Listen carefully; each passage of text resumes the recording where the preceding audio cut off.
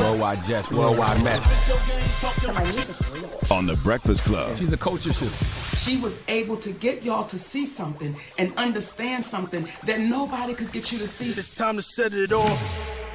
All right, y'all, so I know I teased Diddy, but because I don't want to be wrong, because they always say I'm wrong, okay, I wanted to get a lot more time to get the situation all under wraps. Makes sense. So stay tuned for that in the 7 hour. But right now, social media reacts to Andre 3000. So he was playing at a jazz festival over the weekend in Atlanta. I didn't know that it was an actual jazz festival. I thought he was up there with like real pros, like it's a festival. And so when I heard it, I was like, oh, it's not that bad. That's his concert. Whole time, this man was playing at a jazz festival.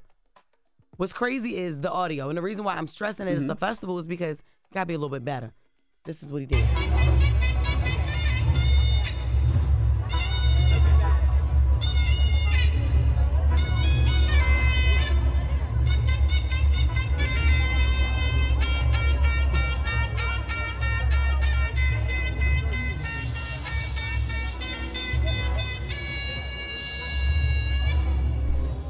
You can kill it now. All right. That's the sound at the festivals, clearly. The acoustics was messed up. It sounds like they need a better sound system. Yeah, I understand. One person on social media said, never listen to rap fans about what jazz should sound like. Andre just needs better acoustics. So to Charlamagne point, that's what somebody said.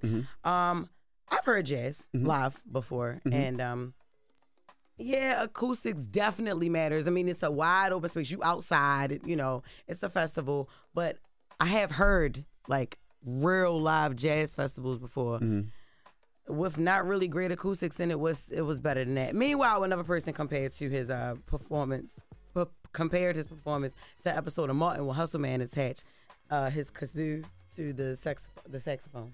All right, here we go. Pick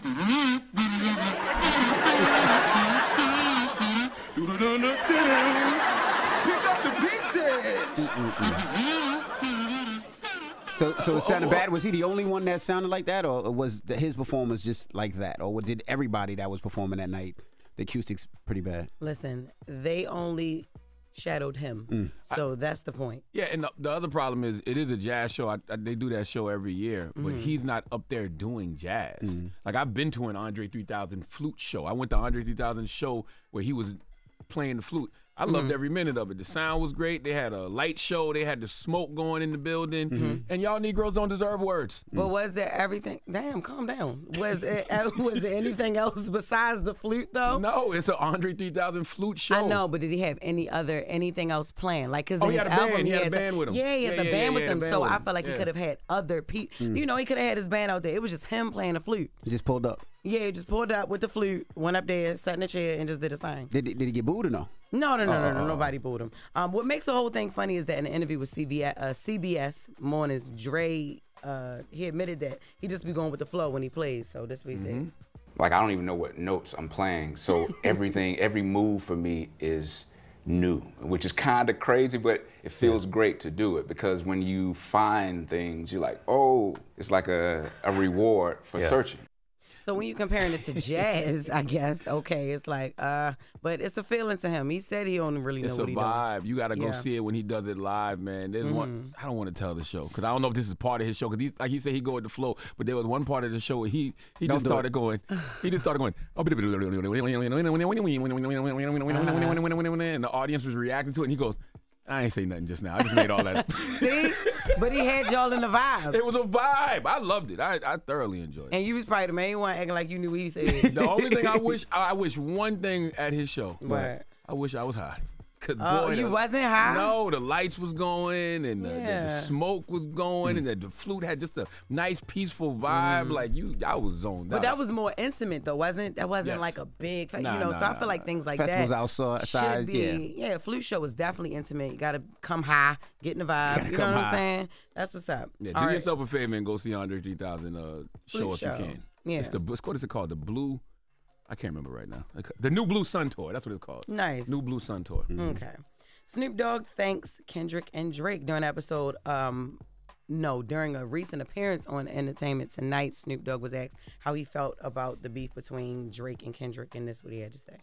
I want to give both of them a shout out for raising the bar as far as lyrics, as far as song making and writing, because the writing has been upped since the confrontation or whatever you call whatever they went through. Those are my nephews. I'm not in the middle of it. I support both of them, and that's personal business, not my business. But as far as what they did for the industry and the rap game, they made you rap again. You can't just mumble your way and gimmick your way to a song no more, buddy. So thank y'all. And I do agree with that. Like, he did definitely, you know. Made people look at lyrics. Yeah, yeah, definitely. They went from bars to allegations. So, yeah, they I disagree with all y'all. What you mean? You did? There'll be a mumbling rapper popping right now. Y'all be in the, y'all was in the club this weekend listening to mad mumbling rappers. Knock it off. You was? No, I wasn't, but I'm sure mad people were. Oh, yeah. You know what I'm saying? Like, what are we talking? Like, but people are looking in the lyrics, though. They look in the lyrics. They've never looked away from lyrics. They just like the mumble rap, too. I don't know why we act like the two can't coexist. Has to be one. But they dissected Kendrick and Drake a lot more than they usually do with any rapper. That's not. I mean, because it was disses, so they were listening, but they weren't listening for lyrics. They were listening for the T. You know what I'm saying? Don't say T like that. If I tell you right now, tell me one of the Drake or Kendrick's most fire bars. What would you say? A minor. You see what I'm saying? Oh, my God. That's just too early. But if you listen to something like Meet the Grams, Kendrick was really snapping. If you listen to something like Family Matters, Drake was really snapping. Like, they really saying some dope-ass bars. People don't remember that. They remember the T.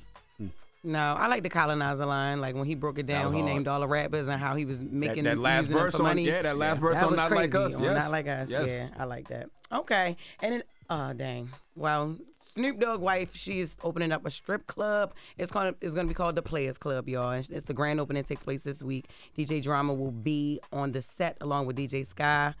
Hi, baby. And guest appearances are Tiffany Haddish, Too Short, Big Boy, and Cedric the Entertainer. So congratulations to Boss Lady Entertainment, Shantae Brodus. That's right. Dropping a clue bomb for Shantae Brodus. That's what's up. It's going to be called Players Club. I know that's right. Oh, and the carpet is going to be blue. Like, ain't no red carpet. We knew that, though. I love when your pregnancy brain kick in during the middle of the story, because it'd be pregnancy brain and a little bit of hate because you pregnant and you want to go to the club.